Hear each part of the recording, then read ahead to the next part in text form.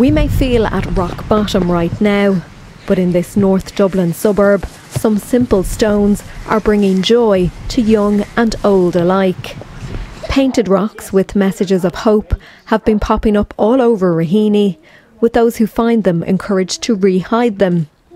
Raheny Rocks is the brainchild of a local woman who came across the idea on holidays in Donegal.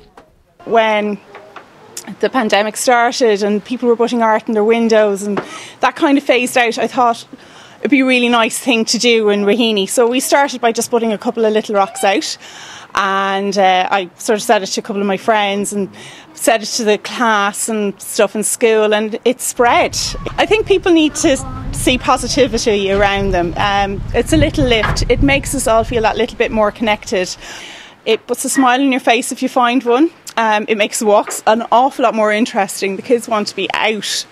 They love being out. They love finding the rocks. Hundreds of rocks are now being found around Raheny and beyond, with families sharing their finds on a dedicated Facebook page.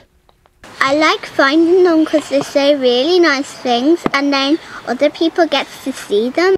The rocks have rolled beyond Raheny, with stones now being spotted in nearby Clontarf and as far away as Clondalkin. Given the current climate, those hiding and hunting for rocks are being advised to sanitise them before they leave them out, wash their hands after taking part and not to take them home so others can enjoy them. The message from Raheny is to keep rocking. Samantha Library, RTE News, Dublin.